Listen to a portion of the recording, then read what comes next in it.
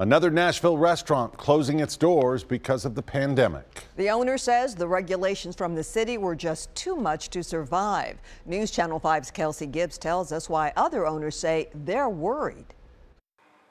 It's a strain. We won't make any money this year, but we'll make it through. Carey Bringle with Peg Leg Porker says there's no denying this year has been rough. I think my business is safe today.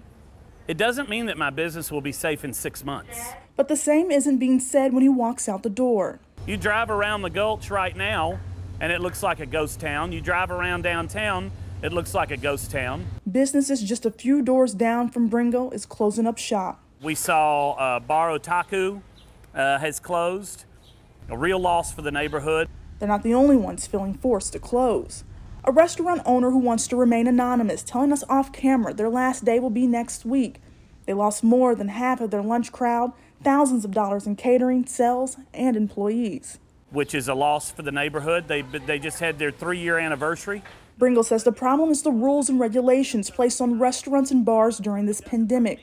Things like work hours and dine-in capacity size. He's also asking the mayor and the administration to listen and take advice from small business owners. They're asking for a seat at the table. I think we'll see more fallout with these sort of arbitrary crushing regulations. Bringle says Metro's property tax increase will kill more businesses as well. Kelsey Gibbs, News Channel 5. Bringle says they're also asking the administration to use money from the CARES Act for rapid testing for the hospitality industry. He says quick test results will alleviate some stress on companies.